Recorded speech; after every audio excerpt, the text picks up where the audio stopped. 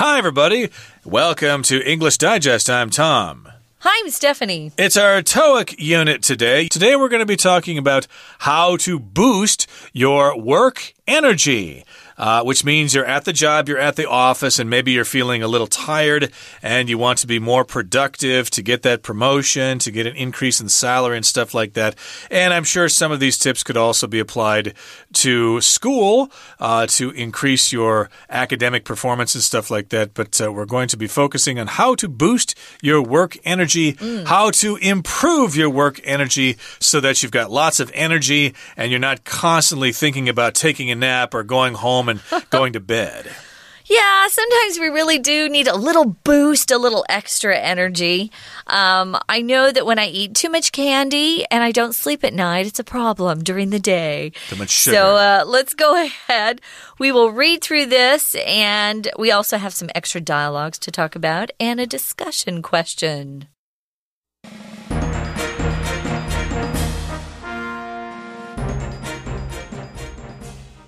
Hi, everyone. Thanks for coming to my presentation. Today, I'm going to be sharing some tips for maintaining your energy levels at work. You won't be as productive if you're tired, so finding ways to stay energized is important for workplace efficiency. There are several things you can do before you even get to work. Setting your alarm 15 minutes before you really need to get up will allow your body's waking processes to begin earlier. Thus, you'll feel wide awake by the time you arrive at the office. It's also important to eat a nutritious breakfast to get your metabolism going. Try to get plenty of protein, as this should prevent any mid-morning snacking. Once you arrive at work, take a moment to organize your desk. This simple task gets your mind working without overloading it. For the best results, do this activity standing, as this helps you focus and gives you a chance to stretch after your morning commute. Caffeine is another tried and true method of boosting your energy. Research shows that it takes about 45 minutes for your body to fully absorb caffeine. So time your coffee breaks in order to make the most of this energy rush. Finally, pay attention to your physical health. Rest your eyes every 20 minutes or so, and take plenty of breaks to stretch and drink water. If you can do all this, you should have the energy you need to get through the day. Okay, everybody. Today we're actually kind of listening to a lecture or talking about a lecture given by a woman by the name of Diana, and she's talking about how to boost your work energy. So she's probably giving this presentation to a bunch of people who are interested in this. Maybe it's a presentation given at somebody's office or something like that. Who knows? But in any case, here's how she begins her speech. She says, "Hi, everyone. Thanks for coming to my presentation." Okay, that's usually how you begin a presentation, greeting your audience and thanking them for coming and stuff like that. A presentation, of course, is when you offer to give someone some kind of information to convey some ideas to them. It can be a presentation using computer software or something. What's the one they use? Excel? PowerPoint. Yeah. Where you have the slides on a screen and you can demonstrate your points and illustrate what you're saying by giving that presentation. Of course, the verb is to present. You're going to present some information in a presentation. But honestly, for a presentation, all you need is you. You can stand in front of a room and just talk, and that's a presentation. So today, this lady says, I'm going to share some tips for maintaining your energy levels at work. Some people are really good at this, and some people do all the bad things, like they drink too much coffee, which kind of, it shoots you up at first, and then you fall flat. It's the same with eating chocolate. Candy can do that to you. When you first eat candy, it may give you some false energy, but then very soon afterwards, you just fall. I mean, you just have no energy. So try not to use candy and caffeine so much. I would suggest, though, trying to take some nuts, some protein to work. Those are good for you. I read somewhere that an apple actually can give you a lot of energy as well. And like they say, an apple a day keeps the doctor away. Yeah. So you might want to try that. But in any case here, she's going to give us some information. She's going to be sharing some tips for maintaining your energy levels at work. To keep them high so that you can be at your best. And she goes on to say, you won't be as productive if you're tired, so finding ways to stay energized is important for workplace efficiency. So yes, if you're tired, you won't be very productive. If you're productive, that means you produce a lot. You produce things at high quality in a short amount of time. That's being productive. Gee, I haven't been very productive today. I haven't gotten anything done. Yeah, we'll often follow it up with that, what you just said. I haven't gotten anything done. You haven't finished anything. So, yeah, efficiency means you use as little time or as little raw materials as possible to produce whatever you're making. Could be a product. You want efficiency in a factory. If you have an efficient worker, that's the adjective form. It means that worker doesn't waste things. They don't waste time.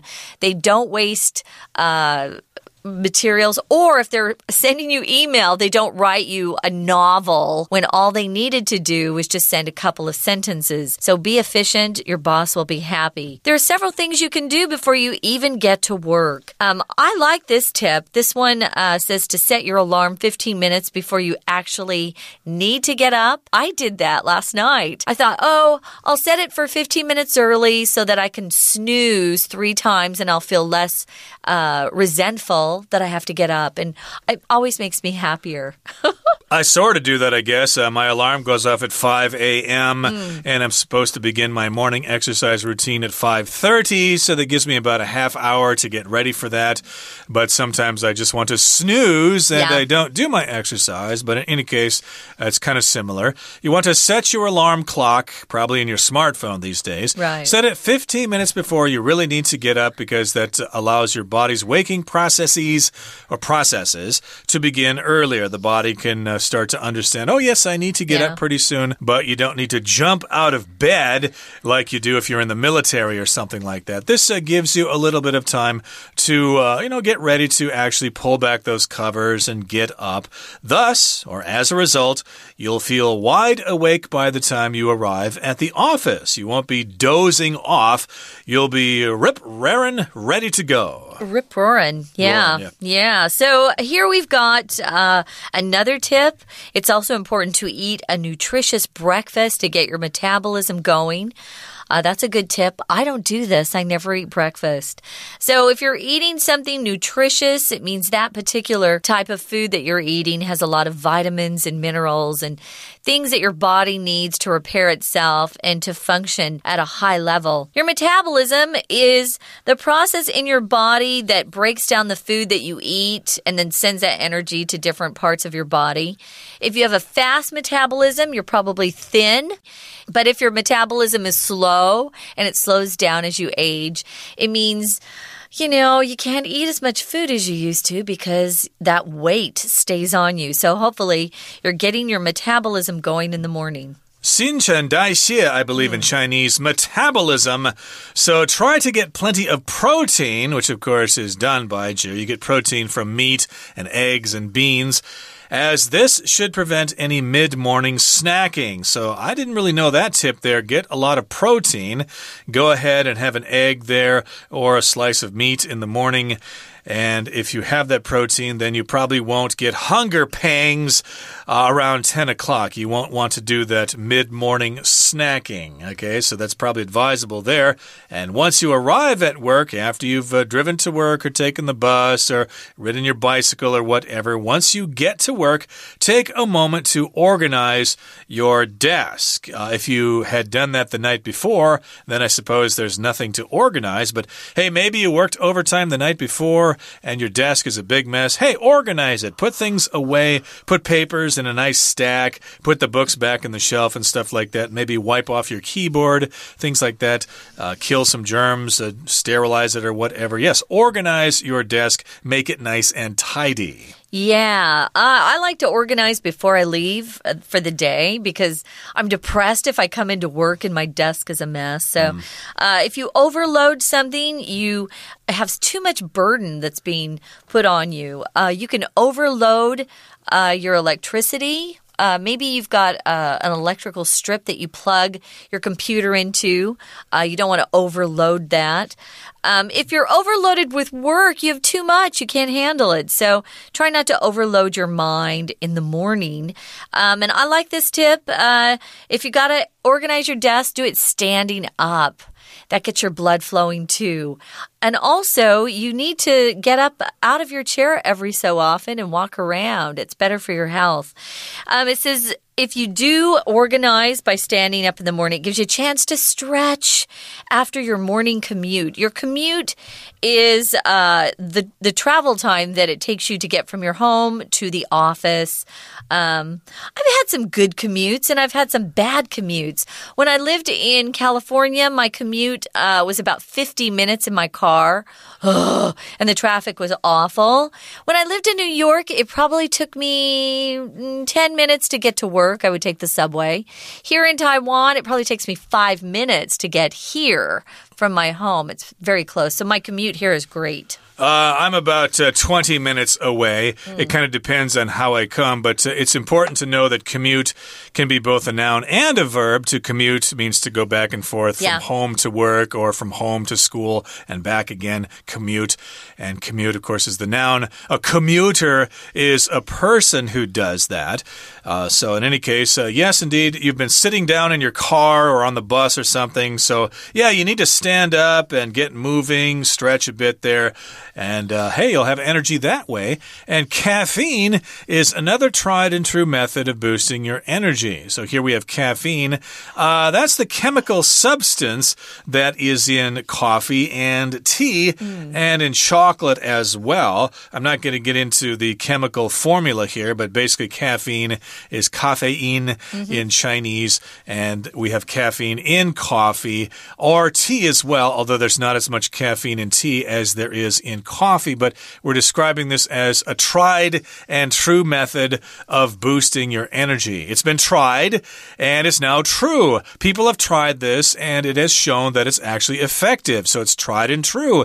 It's been shown to be effective. Yeah, tried and true. You'll often see that when people talk about something that they've used and it's worked. So tried and true. And it's true, a lot of people need that cup of coffee or tea, mostly coffee though in the morning, to boost their energy. It does get your blood and heart beating faster. It gets you feeling like you have a lot more energy. Research shows that it does take about 45 minutes for your body to fully absorb the caffeine, so that you feel the effect. If you absorb something, you take it in. You could be in class studying and have a teacher giving a lecture, and you can absorb that information, take it in. But we also use it when we're talking about something like a rag, a dish rag, or a sponge that we use to wash dishes with. It will absorb water, take water in, like suck it up. So if you absorb caffeine, it's fully taken into your body, and your body's able to react to it. So the tip here is to time your coffee breaks in order to make the most of this energy rush. Maybe you have a really important presentation at 10. You might want to hold off on your caffeine till 9:15, just so that the caffeine rush is at the highest level possible. To make the most of something means you do something to get the most benefit out of it. So make the most of your time away on vacation. Don't waste it. If you're on vacation, don't keep checking work emails. Really vacation, relax. Don't mix the two together. Make the most of your time. Mine was sort of opposite when we went to Bali, the island. We had to make the most of our trip. I just wanted to relax at the resort and take it easy. But hey, there were all these performances going on, museums and shopping and stuff. So my wife kept saying, hey, let's make the most of our time here. Let's go see those performances. Let's go shopping. Let's do this. Let's do that. And it actually ended up being more exhausting than actually working for a living. Yeah, I want to relax on vacation. I'm with you. But still, those performances actually were quite entertaining. But in any case here, yes, you want to make the most of this energy rush or take advantage of this energy rush. And finally, pay attention to your physical health. Physical means having to do with your body as opposed to emotional health or mental health. Pay attention to your physical health. Yeah, keep an eye on your body there. For example, rest your eyes every 20 minutes or so and take plenty of breaks to stretch and drink water. I think most of us do jobs which involve staring at a computer screen pretty much all day long, and that's a close distance. You know, that's not very good for your eyes. The eyes have to sort of contract or stretch. I'm not sure which one in order to focus at such a close distance. So yes, you're putting stress on your eyes. So yes, rest your eyes every 20 minutes or so. Maybe close your eyes or stand up and look at something that's far away. And also you need to take plenty of breaks to stretch and drink water. You could bend down and try to touch your toes or maybe wave your arms a little bit, maybe do a little bit of qigong or something, and do that about every 20 minutes. And, of course, drink some water. Yeah, I think that is a tip that we can actually apply to people who are home, surfing the internet or playing video games. You got to get up every so often and just stretch and rest your eyes a little bit. I'm hearing reports from studies that are being done on kids who are on their smartphones too much. It's not good for us. So make sure you get a break from some of these things. Give your body a rest. Okay, guys, we're going to listen to our Chinese teacher first, and then we'll be back to talk about these extra dialogues and our discussion questions. Stay tuned. Hi everyone, my name is Jenny. 今天我们看的是第4单元，我们要谈怎么样提高工作的活力。好，提高这个字 boost， 我们知道这个 boost 当然有提升的含义。如果你用别的动词，像 improve， 像 enhance， 基本上在这边都说得通的。好，我们要怎么提升你的工作活力呢？这里的文章就告诉大家，原来呢，这是一个演讲的内容，他要告诉大家要怎么做。好，首先要谢谢大家来听演讲。那他说到了，如果你呢今天听完我的演说之后，那可能你就可以知道以后怎么样来保持精力充沛。那因为一个人一旦疲劳，做事就没有什么效果了。那这边注意到，他说到 You won't be as productive。 知道 productive 是指工作力有成效，所以 as productive不会是那么的有成效。换句话说 You won't be as productive as you should be。 好，我们再来往下面第二段就说到要怎么做。它的第一个方法是设闹钟。设在什么时间？设在你非得起床不可之前的15分钟。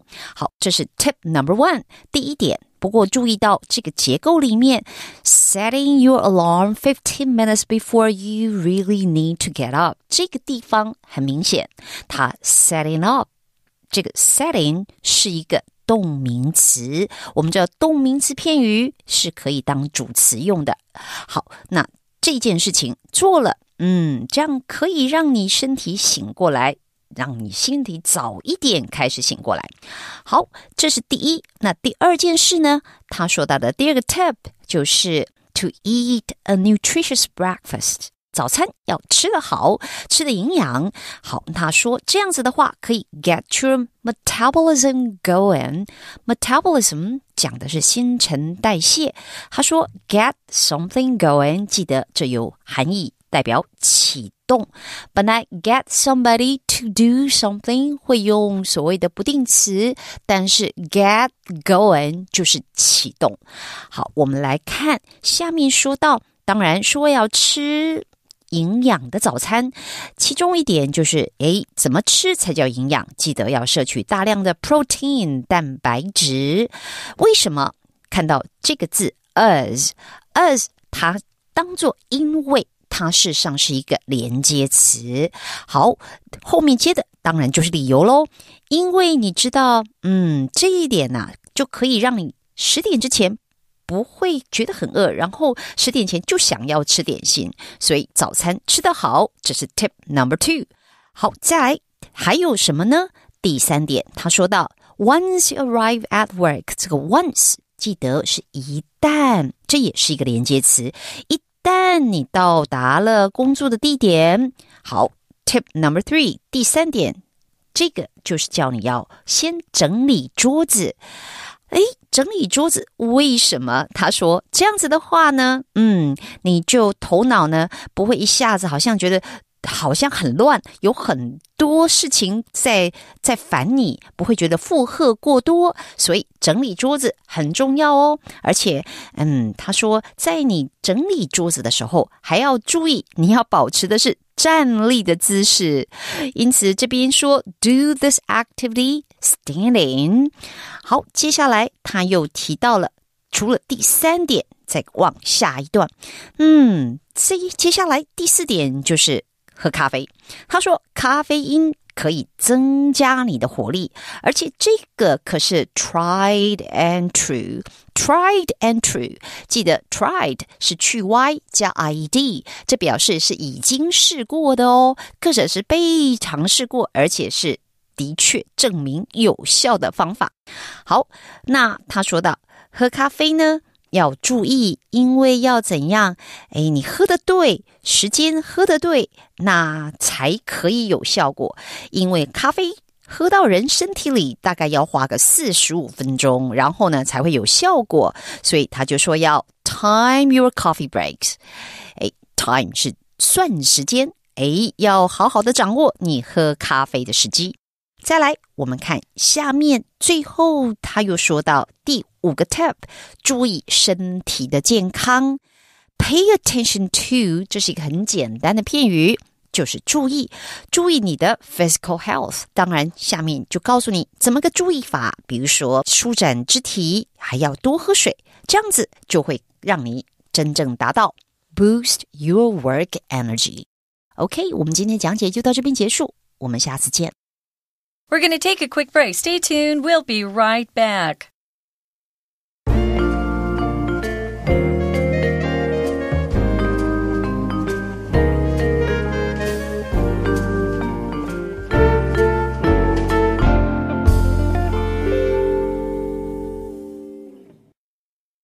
Okay, everybody, we've got some extra dialogues here, so let's get to it. I'll be A here, and you be B. Here we go. Okay. Is there anything I can do to recharge my batteries around lunchtime?